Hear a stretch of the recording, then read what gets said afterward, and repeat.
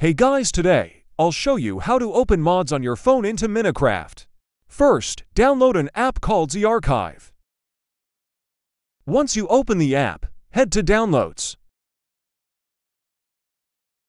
Now, find the mod that you've downloaded and tap on it. Next to View, there's a small arrow. Click that. Then click Minecraft and it'll open your mod into Minecraft. Make sure that the mod has either .amc pack or .amc add-in at the end and not .zip. If it has .zip, here's how to change it. Keep in mind that if it's a Java mod, it will not work on Bedrock. If your mod has .zip at the end, then hold down on the mod.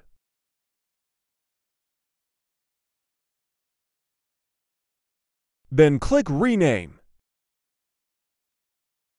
Delete .zip and put .amc add-in or .amc pack.